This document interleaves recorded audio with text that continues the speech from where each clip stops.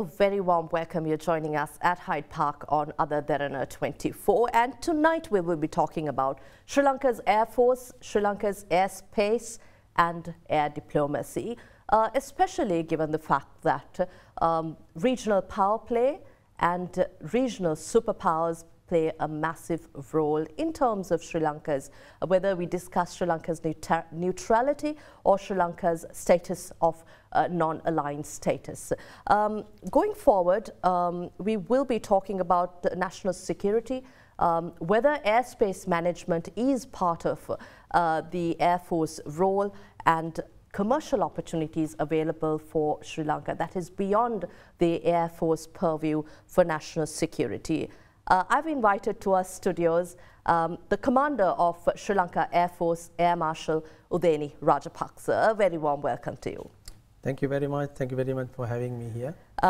Commander, I'd like to start off talking about Sri Lanka's airspace.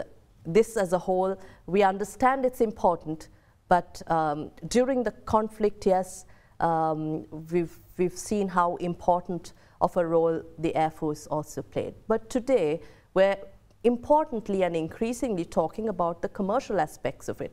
But at the beginning of this conversation, I'd like you to take us through what this airspace is for us, what is under the Air Force purview, and what belongs to us, Sri Lanka. Thank you very much. To start with that question, actually, the airspace is the area where air operations are taking place. It extends from the ground level to maybe up to 50–60,000 feet. But we need to clearly understand the responsibilities of airspace management lies both with the civil air traffic controlling system and also with the Air Force. And also it is in different heights. You have different segments controlled under different institutions. But as far as the Air Force role in the airspace management is concerned, we have a specific role to play as far as search and rescue operations are concerned, because and also providing certain information. We have an area called Flight Information Region. It extends hundreds of miles beyond the territorial boundaries, where the Sri Lanka Air Force is supposed to provide search and rescue facilities for any kind of unforeseen situation. So that is a primary role of the Sri Lanka Air Force with regard to the commercial operations in the region, because it is our responsibility, because civil air operators are not capable of doing it. So we always try to keep up with the technological advancement in the world, and also we try to coordinate with the regional players to get the assistance for such operations in the region. So when you speak about the flight information region that you just mentioned, Commander, is this only for rescue operations that Air Force extends your support?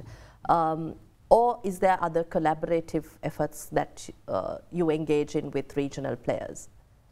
Yeah, that's true. But the flight information region, the importance of flight information region, the demarcation, as far as the Air Force is concerned, the primary role is search and rescue facilities providing. And for civil air traffic authorities and the civil aviation, they have a different role to play in that. They control the whole air traffic in that particular area, beyond which they hand it over to the other countries to handle the air traffic. So this is how the flight information region is demarcated. And if you take the example, if I take an example like MH370, I hope you can remember. So in such situation, it is, even though it is the primary responsibility of the country where the flight information region is, but always we go beyond that. All the nations around that particular area come and support. Like in Sri Lanka, I can tell you, even within our territorial waters, when this New Diamond incident happened in the eastern coast of Sri Lanka, Indians straight away came and helped us to put out fire. So this is how we always have collaborative efforts and collaborative organizations within the region, so that it is very easy for us to address such situations. I think you brought us to a very interesting area where you mentioned, even with the tragedies of the catastrophes of the New Diamond vessel or other vessels that caught fire, and also other catastrophes, that there is collaboration between Air Force units of other countries.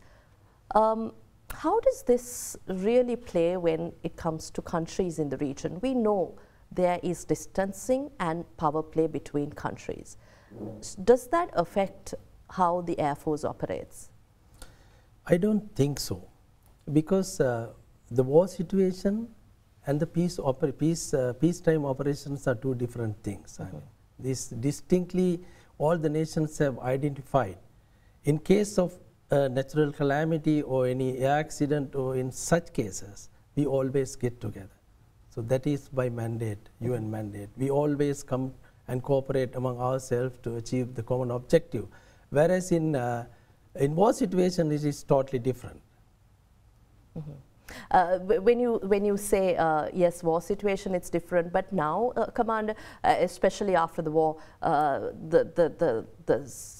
the whole scenario has changed, especially with more and more political, diplomatic factors coming into play, especially with Sri Lanka's geographical location, and the maritime space and airspace has become increasingly important for us in terms of what is ours and what is not. So enlighten us how the Air Force Command really works when it comes to these countries who have a claim and sometimes push Sri Lanka, especially with their relations with other countries. Okay, very critical question and very important, I understand. I hope everyone will understand and accept the fact that we have been a non-aligned country right throughout the history. And as a country and also as the Sri Lanka Air Force operation, we will continue to do so. So as long as our interests are not dictated by somebody else's interest, we are very free. And we ensure that our interests are not compromised. We always try to collaborate and we try to assist the other nations, and our boundaries are very clear. You know, we being an island nation, we have been so lucky. We have very clear boundaries, and also we have very clear demarcation of all the flight information regions and exclusive economic zone and so on and so forth. So it is by nature, it's a blessing that we have, and I don't think we have any issues with any of the neighboring countries in the region. Who decides who can fly over Sri Lanka, what can fly over Sri Lanka? How does that decision-making process happen? Okay, it is a quite complicated process. For a commercial operation, for commercial routine operation for an airline simply, so they have their flight plan filing. So with that they can just fly because they get the diplomatic clearance and they get the air defense clearance from the Sri Lanka Air Force. Then it is cleared, it is a planned flight. They can, it's a routine operation, there is no restriction for that, they can carry out, unless otherwise it is diplomatically restricted. So other than that, we have separate governing laws for military aircraft coming into somebody else's land. So then we have to go through a special procedure. They have to apply it with a certain time gap, so that it has to go through the diplomatic clearance through the Ministry of Defense, and then the Air Force has to clear that particular flight, then only they get the air defense clearance. So without air defense clearance anyway, none of the aircraft will fly within the region. So do you also reject aircraft that seek approval to fly over Sri Lanka? If we have any ambiguity of the purpose of the flight, or if, for an example, if we have the reasons to believe that they are carrying something unauthorized and can be dangerous to our country or any passengers, so then we have the right to say no. Then we have to go into investigation and see what it is. In recent times, have you done so, Commander? Not in the recent past. We have not come across such issues. But probably during the time of war, is it? Not even during the time of war, because normally I'm talking about the commercial operation and the transport operation, not offensive aircraft coming into our airspace. And there have been certain instances where the intruders, by mistake maybe, and maybe intentionally, but we always warn them and chase them out. That has happened actually quite frequently also. Not sometimes manned aircraft, sometimes UAVs which are flying at very high altitude, they come and gather information. So when we get to know through our radar systems, so we warn them and we ask them to get back. So that's once these unauthorized aircraft objects fly over Sri Lanka's airspace, you step in to deny access. I'm also asking this question, Commander, especially given the fact that in recent times, from last year, we did see the controversy surrounding the Chinese vessel that sought entry to a Sri Lankan port. And there was concern from India, especially concerning their national security. So what is the approach that the Air Force takes when there is incidents that affect Sri Lanka's diplomatic relations with other countries, especially with neighboring countries, if they feel threatened with the kind of aircraft that fly over Sri Lanka or seek entry or authorization to fly over Sri Lanka? Of course, it's a very valid point. We always have a great concern about the interest of our neighbors. Even though we do not compromise on our national interest, we have a great concern about what India thinks, what China thinks, what USA thinks, because our non-aligned path is not normally disturbed by somebody else's action. However, if somebody else claims that it is going to hamper their national interests, we always have a concern and we inquire into it. That is, I think, our national responsibility, because the peaceful coexistence in the region is key for our sustainable development as well as a region and as a single nation. Now, I understand that Colombo will be hosting an air symposium with air diplomacy actually at the top of the agenda. Let's talk about this a little, Commander. We're bringing together regional commands, representatives, high-ranking officials who will be talking about air diplomacy. What is the role here, if I may first ask, of Sri Lanka Air Force? Okay. First of all, I should say it is quite important for the Sri Lanka Air Force as an air force and also as a country. It's very important. Let me tell you why. Everyone understands that Sri Lanka is not very powerful economically and also militarily as compared to many other powers in the region. We are not a regional power player, so as the capabilities that we possess with us as an air force. Therefore, we have to understand we need the support of the others. So actually, however, we should also understand that the responsibility of protecting and safeguarding the Indian Ocean region lies with the Sri Lankan government. You cannot do away with that. So what we are trying to do through the Colombo Air Symposium is actually to create that platform for everyone to come and discuss and to come to consensus. If you look at the recent past, we have an ever-growing situation with regard to security. You look at the sea pirates, smugglers, asylum seekers, traffickers, and organized crime gangs, and so on and so forth. So, if we do not handle this situation carefully, we will be compelled to drag into a losing situation, which we do not want to happen. Therefore, so that is why we always invite the regional and extra-regional partners to come and have a dialogue with us, so that they will come to common consensus and we will be able to develop SOPs, standard operating procedures and policy decisions, so that that can be discussed at higher level, at the political level. How important is this from a national point of view, policy perspective? How important is it today, especially with the political authority and other policy measures being taken together, put together? How important is it really in today's context for Sri Lanka? Okay, let me explain it to you like this. Now you see, in the very near future, maybe next week, in 2-3 days time, we are going to have the IORA conference. at which the Sri Lanka is going to chair after 20 years. This actually I see as a great achievement for us. Because when the country leaders, when they come to consensus at that level, it is very easy for us to operate and come to consensus at the operational level. As the military commanders and the air power practitioners, it is very easy for us to come to consensus when we have the basic understanding at the political level.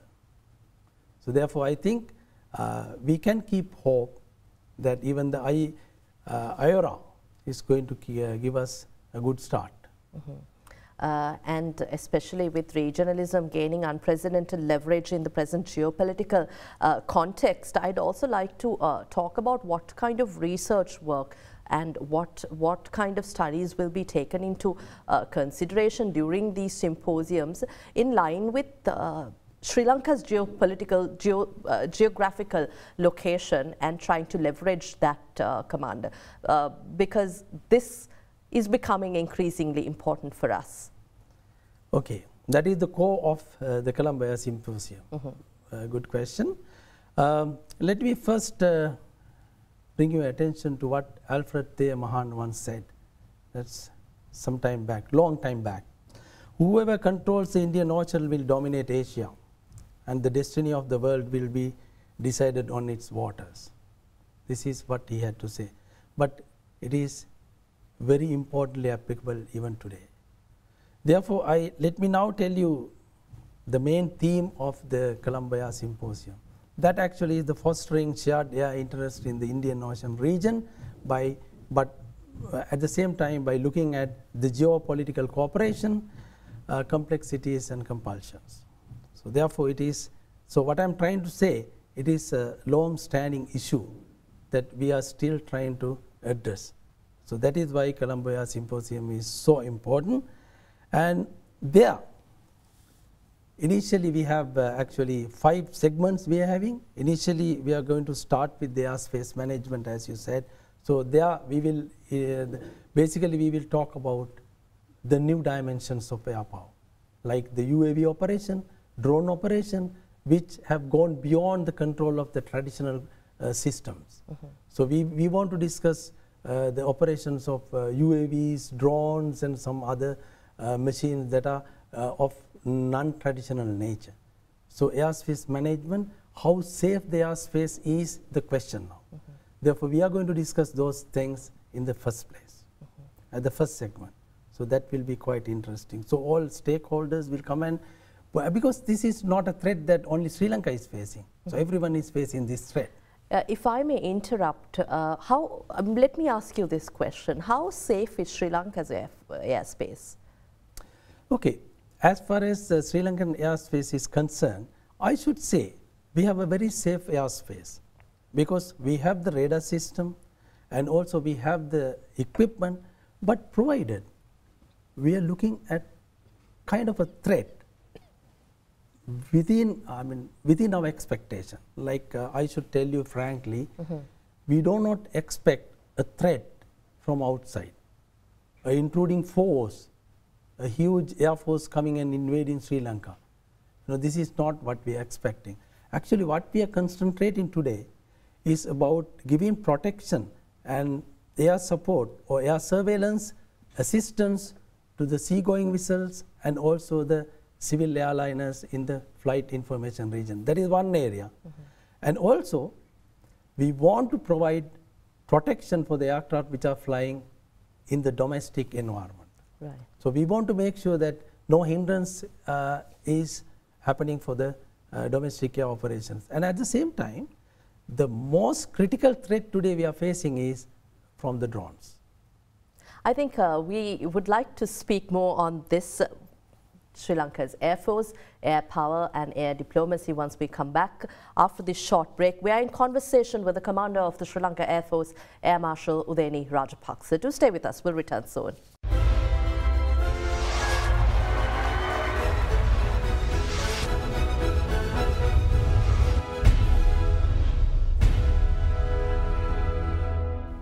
Welcome back. You're joining us here at Hyde Park on AdaDerana 24, and we're in conversation with the commander of the Sri Lanka Air Force. I'd like to take our conversation forward, especially on the contributions that the Air Force can make to really helping Sri Lanka come out of this crisis, whether it's bringing in dollars or whether it's securing our own innovative skills and research and development. But first, what we know and what we've heard is that the Air Force is developing manless drones, and this is again a brainchild of Air Force engineering. Correct me if I'm wrong, Commander. Your background is engineering. That's your area of expertise. So tell us what the progress and process is today. A good question again, and first let me correct you. My profession is actually I'm a pilot, right? But I have an engineering background, of course. You're also right. Okay, UAV. You're talking about UAV, and there are so many ways that we are trying to help the Sri Lanka. Mm-hmm. And UAV, we started this research and development project over 15 years. We have been doing it, and we have received good results. Mm-hmm. And at the same time, I should say, we have been able to develop, we call it Linear Mark 1 and Linear Mark 2 UAVs. So we have been able to develop this to a level where we can fly up to 20 kilometers mm-hmm. at a height of 8,000 feet.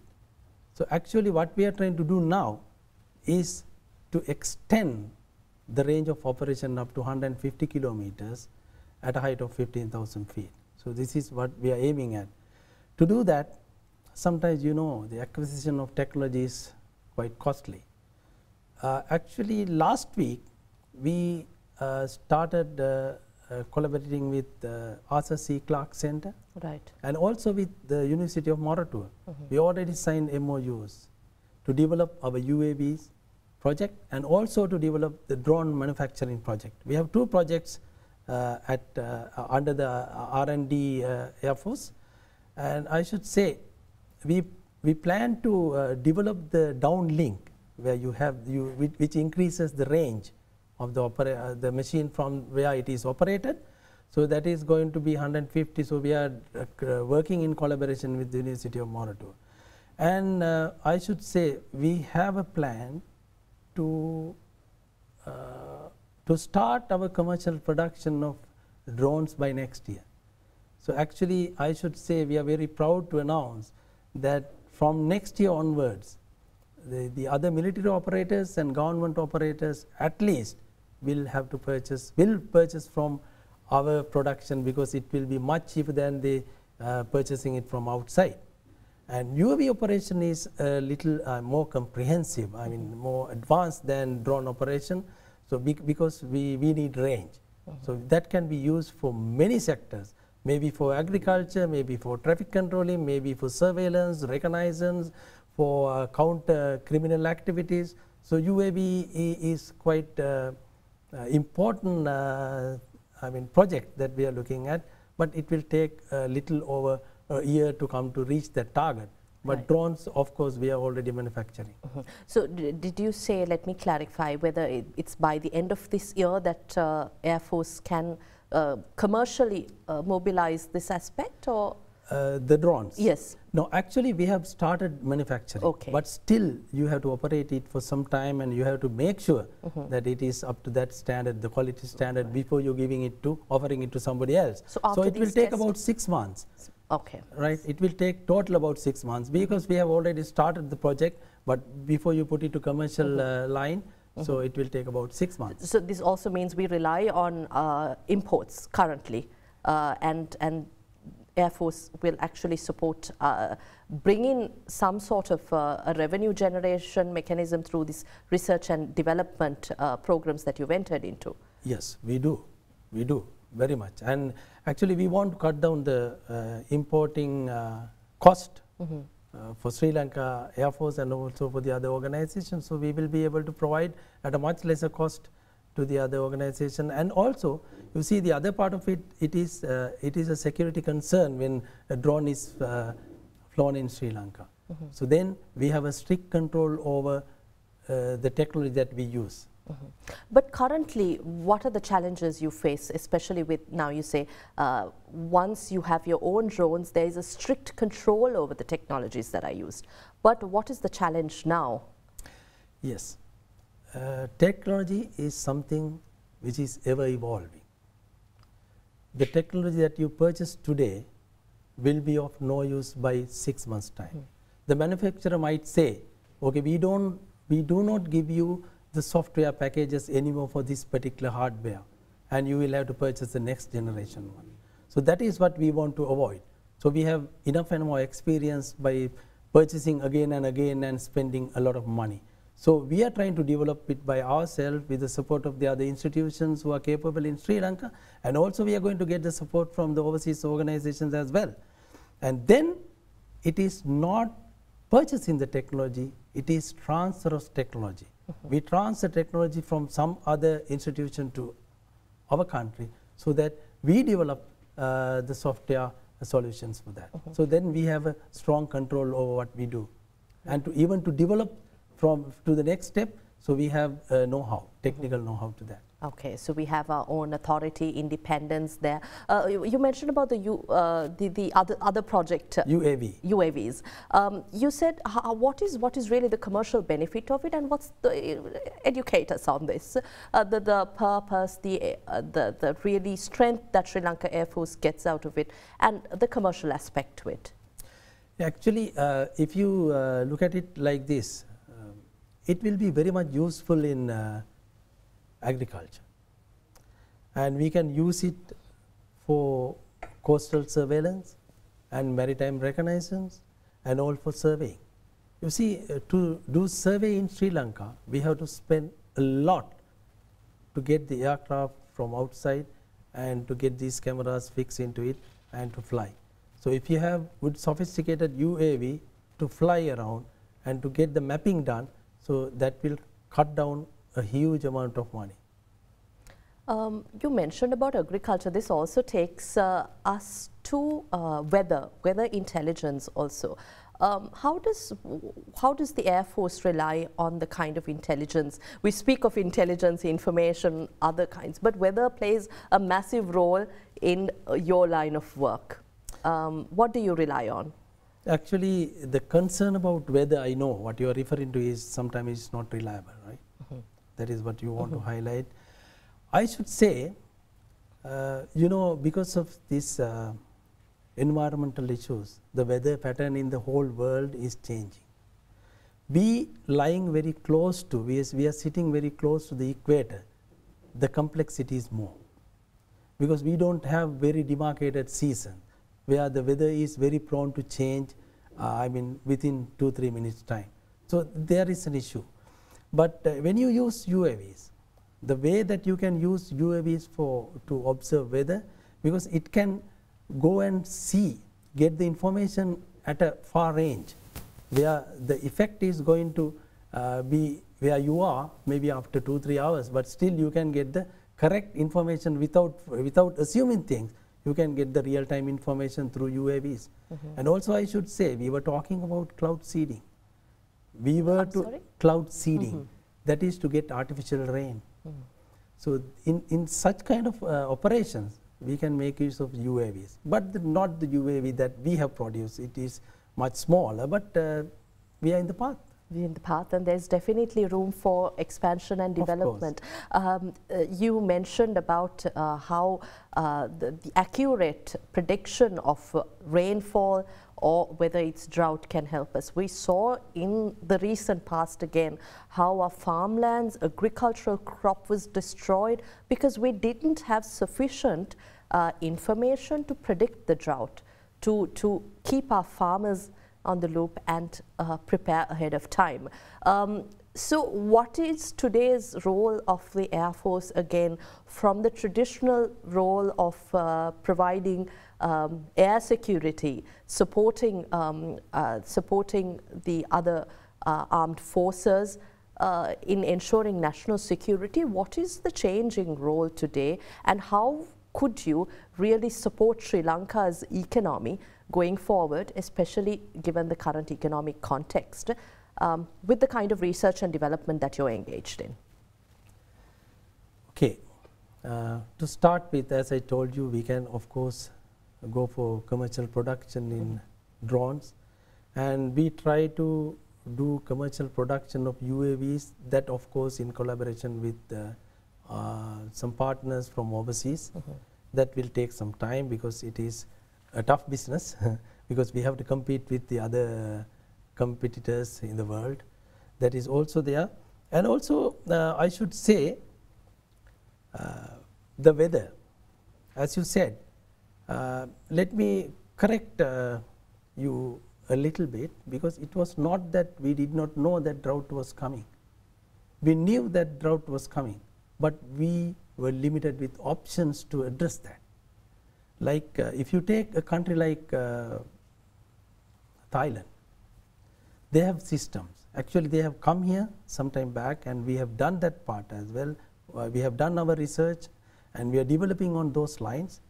So actually, His Excellency the President gave us directions to do research and development on that area, because that is what I said. When you don't get rain, you need to get artificial rain if you really want. So this is how you manipulate things for your advantage. And on the other hand, when you are about to get harvest, then if it is going to rain, you should be able to stop rain. So this is how the countries have developed system. This is what we are looking at now. The Air Force, in collaboration with the Agriculture Department and Power and Energy Department Ministry, and so we have launched a program to develop such things. Cloud seeding you mentioned. What is the span of work that Air Force can be really engaged in here? Because it sounds economically very beneficial for Sri Lanka, just as you mentioned, as Thailand utilizing it. But going forward, what support can the Air Force be giving here? Of course, it is the application of air power. We have to provide aircraft, we have to provide skill manpower, we have to provide aircrew and pilots who should gain experience on type and should be able to undertake such tasks along with the other professionals in the other agencies. So of course, at least 50% of the tasks, the effectiveness of the task will lie with the Sri Lanka Air Force. So we have a huge responsibility in doing that. That is why we are very keen to get into that subject. And also, I'm happy to contribute to the question that you asked earlier about how we can support the Sri Lankan government by other ways. I should say, I am very proud to say that the Sri Lanka Air Force is undertaking UN peacekeeping missions. Through that, we have been able to bring over 100 million US so far as direct transfer to the treasury. But that is apart from the salaries of the Air Force men that we have developed, deployed in UN missions in African continent. We have 3 helicopters and 120 odd men in one contingent. So that is, actually it is a very good opportunity for us to display and showcase our professionalism to the world. So we have gained a lot of reputation by deploying our troops in the UN missions. So that is very good for the Sri Lanka as a nation and for the Sri Lanka Air Force, for our reputation. And also it's an income generation measure. You see, on the other hand, apart from those two main things, you know, for a pilot or an aircrew or engineer, he needs to practice. The moment you fly for 1 hour, it is fuel cost and the aircraft operating cost. So why not you go and fly it for another purpose where you get experience in some other country in a different location, still you make money. So without just wasting, you know, there is no reason for you to just fly to get experience. So this is another opportunity that we are exploring into, and that will make a lot of money for the government. That's definitely a very interesting and very welcome information given Sri Lanka's present context. Underutilized opportunities, if I may say. Talking about the civil aviation sector, Commander, what really opportunities lie ahead for Sri Lanka, especially because I've been talking about commercialization. Correct me if I'm wrong. Is there a role that the Air Force can play with whether it's corporates, whether it's other sectors, who are interested in paying a premium or engaging in commercial activity where the Air Force holds authority over? Okay, again a critical question, because our organization, the Sri Lanka Air Force, is not designed to undertake commercial operations. However, I must say we are very flexible. By nature, application of air power is very flexible. That's one of the characteristics that we have. I hope you can remember, after the war, we helped the civilian domestic flying a lot. We started our Heli-2 operation. We undertook a lot of domestic commercial operations in Sri Lanka. That is to boost up the tourism industry, and also as a helping hand to the commercial operators, domestic commercial operators in Sri Lanka. We have done a lot to the commercial aviation industry. And I'm very proud to say, for the first time in the history, yesterday I signed an MOU with the Sri Lankan Airlines. That was appeared in the papers. I saw it today. For training, aviation for training, yes. Yes. Through that we try to, we have our plans to collaborate so many things. The facilities that we have in the Sri Lanka Air Force can be shared with the Sri Lankan Air Force technicians, engineers and pilots. And similarly, so they are going to offer us their simulators and their training facilities for Air Force engineers and pilots. So this is going to be, always what I and the Air Force believes is 1 + 1 is more than 2. It's a synergistic effect that we are expecting. This could also be one aspect to look at, especially we are talking about restructuring state-owned enterprises, commercializing them. Those enterprises that are a burden to the Sri Lankan economy can be restructured, can be reutilized with these innovative measures and a thought process that brings us more revenue generation. Take us through, Commander, now what you really plan for the Air Force now. You've spoken about the opportunities that lie ahead, the kind of research and development work that the Air Force is engaged in. But going forward, especially with Sri Lanka's policy aspirations, and we are talking about Defence 2030 policy, the airspace, Air Force, air power has a massive mandate and strong contribution that you could play to this defense role also. So where do you want to take Sri Lanka Air Force? Very good question. Once again, let me start like this. First, we should know where we are and where we want to be. After the end of the war, conflict situation, we were in a different setup. Because I hope you may remember that we had to induct a large number of ground troops for the Sri Lanka Air Force. So that had gone out of proportion from a unique Air Force. So we, being an air power practitioner and being being an Air Force, then we are supposed to have some ideal composition as an Air Force.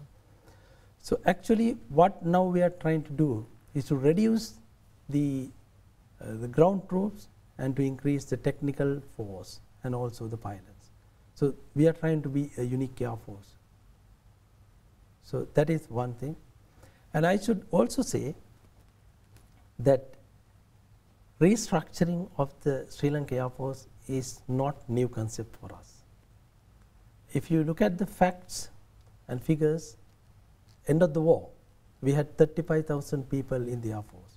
So far we have gradually reduced, and now we are at 26,000 plus. That's the strength of the Air Force currently. As at now, we are gradually, but I don't try to say that we are reducing. We increase in the capacity of the Air Force, but we are trying to acquire technology, and we are trying to be a unique Air Force.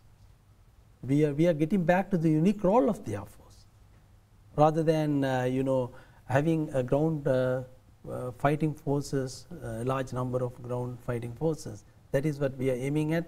And at the same time, we have our plans to replace the manned soldier with the smart soldier. So we have our plans, at least by end of August next year, we will try and establish perimeter defense through the smart soldier. That may be use of UAVs, maybe drones or some other missions, so that we can reduce the number of manpower involvement and increase the technological use, so that it will be accurate, and so it will make our task easier. When you say the usage of technology, Commander, there are massive challenges we can also face in the future with technology. Do you think this a downsized Air Force, but a smarter Air Force, again, as you say, is equipped with the technological knowledge, know-how and expertise now? Is there an upgrade happening there? Of course. Very relevant question. First, let me correct, it's not downsizing. I don't accept the word downsizing. So it is actually right sizing. So we are getting back to a different role where we need to change the composition, the whole composition of the Air Force. That is what I mean. That's understood. With during the conflict time, massive manpower was necessary. Now, okay. And we are going to compromise that and to bridge that gap through the technological advancement and the acquisition of technology. And also, I must say, practical examples like we have now the aircraft earlier. We had to send the aircraft for major overhauls and repairs for some other countries, which we have reduced to a great extent now. For example, we do not send K-8, Y-12 aircraft, PT-6, Bell 212 aircraft, Bell 412 aircraft anymore to any other countries. We do the full overhaul of the aircraft and all the servicings and repairs in-house Sri Lanka. So therefore, you see, we have improved our facilities a lot, and we have a formation called Aircraft Overhaul Wing at Katunayaka, where we undertake such facilities. And also we have some other supporting facilities, engineering organizations within Sri Lanka, like Aeronautical Engineering Wing, Surface Treatment Plant, and ASW, and I mean so many supporting organizations to assist them. And we undertake the full overhaul in Sri Lanka. When we talk about the weaponry strengths of the Air Force, does this mean we will rely more on technology going forward and do away with the traditional approaches? Okay, that is something that we will have to do a little later. Like the weaponry system are very sensitive, which you just can't acquire all of a sudden. But we are trying to do it like by using drone technology. Right. By using UAV technology, we will develop it to a level where it can carry ammunition. So that is what we are doing through research and development. But I can't tell you timelines as to when we are going to achieve that target to use the weapon delivery through the use of UAV or drones. There is talk about expanding or collaboration in terms of the Indian Ocean region, whether it's the maritime or airspace. This also means there are conflicts in the region. How are we going to manage this, especially India, our closest neighbor? We're collaborating, we are sensitive to the security concerns of India, and then there is Pakistan, who is a close friend of Sri Lanka, just as India is. So with that, where does the Air Force stand? Okay. As far as the Sri Lanka Air Force is concerned, we don't have any friction with any of the nations in the region or even beyond. They do have. We understand sometimes, we hear and we can see the things which are happening, but we try to manage our interest area to the way that we want. But our concern here is not on those areas, but our concern is the non-availability of a strong structured cooperative measures within the region. What I am trying to say is, if you look at Europe, they have NATO, they have EU, economic cooperation and defense cooperation, military cooperation. They have, on the other hand, in the eastern sector, we have ASEAN, Southeast Asia, ASEAN for cooperation, and also Shanghai Cooperation Organization. Such regional bodies are there. They are very much structured. They have regulatory mechanism. Where in the South Asia, we don't have such. I don't say we don't have, but you say if you look at an organization like SAARC, when they did meet last, that was in 2014. And even if you meet, how effective is SAARC? Exactly. That is what our concern is. You know, if something goes wrong, who is going to control it? Who has authority? What is regularized? So that is what we are going to achieve through the Colombo Air Symposium.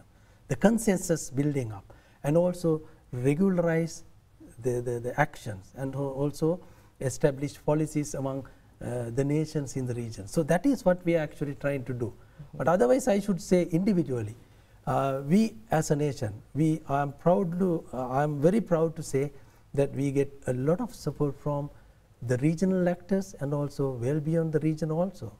I wish to mention that the support that we got during our economic turmoil, actually we got aviation fuel from Australian government, free of charge, to carry out surveillance and reconnaissance in the Indian Ocean.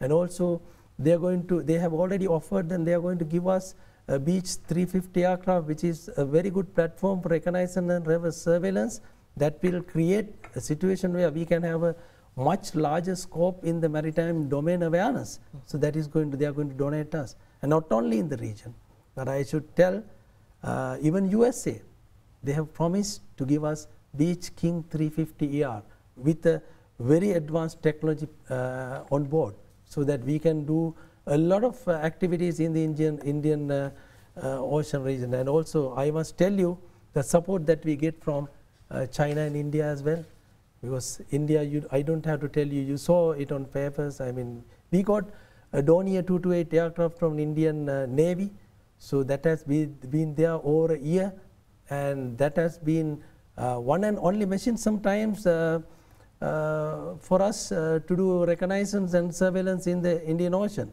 And if you look at the intelligence aspect is concerned, we get a lot of support from India and also from Pakistan. We always get. And what about China? They are also supporting us, because we being non-aligned, we are friendly with everyone. So we get the support from almost all the nations in the world. Then that also brings us to question then the efficacy of SARC once again, just as in other areas, to maintain an effective air power capabilities. Air forces in the Indian Ocean region must collaborate and be tightly knit. So once again, how will this symposium, Commander, at least attempt to bring the key countries or SARC together so that we have an effective collaboration? You spoke about the NATO and other closely knit regions where they use their network or regional collaboration for their advantage. So how can Sri Lanka actually play a leading role here to bring these countries together? Yeah, I think more than the Colombo Air Symposium, the IORA, which we are going to chair maybe 2-3 days time, so that will be the ideal platform to start off, so that will down the line we will have some authority for us to discuss and come to consensus. That is one thing. And as far as the Colombo Air Symposium is concerned, I should say we have invited papers and we have invited intellectuals and practitioners to come forward and present their papers in the Colombo Air Symposium from many countries.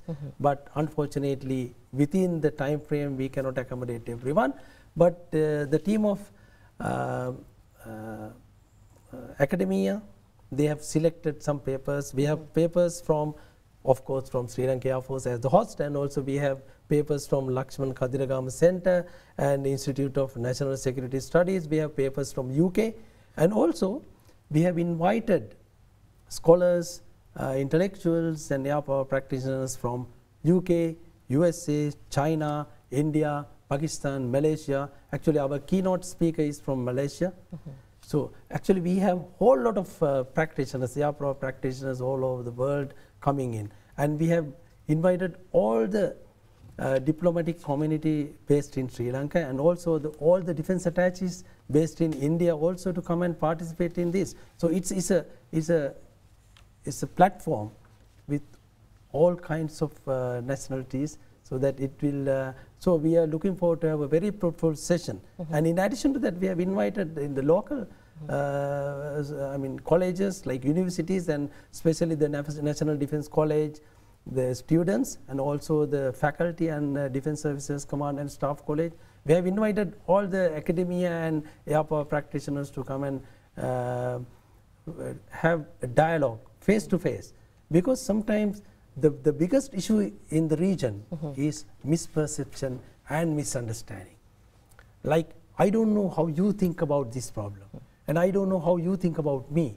So this is the ideal platform for them to come forward and talk, have a dialogue face to face. Then most of the problems can be sorted out that level. That is what we expect through the Air Power Symposium, Colombo Air Symposium. Right, I think it's time we wrap up, but we have about 2 minutes. You're the 19th Commander of the Sri Lanka Air Force. It has been a long journey. Let's just give us a recap of your journey here. Changing times, conflict to today we're talking about complexities of economies, regional power players we've been talking about, superpowers, then the Air Force in the midst of all this, and today you're the commander. Thank you very much. Once again giving me this opportunity, and also we got to understand we are shifting. It's a paradigm shift. We are shifting from traditional threat to non-traditional threat. So it is important for us to understand what kind of threat that we are going to pose. So then we should be prepared. So have a proactive approach. So that is what we are aiming at. So in that case, I think it is important for us to acquire technology and to do a lot of concept innovation, because the government cannot invest on technology for us. So we have to do a lot of things within. So that is what we are doing, a lot of collaboration with the other universities and international companies and organizations. And also we are trying to make money for our government while reaching our target as well. So we plan to send more and more UN missions, so that will bring us experience, and it will give us money, and also it will take the Sri Lanka Air Force to greater heights in the international arena. So that is also one of the important things that I expect. And also we strongly believe, as the Sri Lanka Air Force, collective security. As a small nation, collective security is a must. We should somehow push all these regional power players into collective security mechanism. This is where we should be aiming at. Achieving that is very vital. And also I should say, Colombo Air Symposium, finally, which is going to start on the 9th at Ratmalana Convention Hall, is going to be a platform for everyone to come and discuss. Whoever who wants, again, they can call Air Force. Also, we will, if there are any special cases, we are ready to welcome anybody who can come and contribute. And that's good to hear. Academics, those interested in this topic, can be a part of this symposium. Thank you very much, Commander, for your time, and let's hope that Air Force will in some way try to bring SAARC together and bring our region to be a more commercially and connected, power-connected regional economy. Thank you for your time. We were in discussion with the 19th Commander of the Sri Lanka Air Force, Air Marshal Udeni Rajapaksa, talking about Sri Lanka's air power, airspace, and Air Force's changing role in today's changing geopolitical scenario. We'll see you again next week at the same time with yet another discussion. Thank you for watching. Have a pleasant evening. Good night.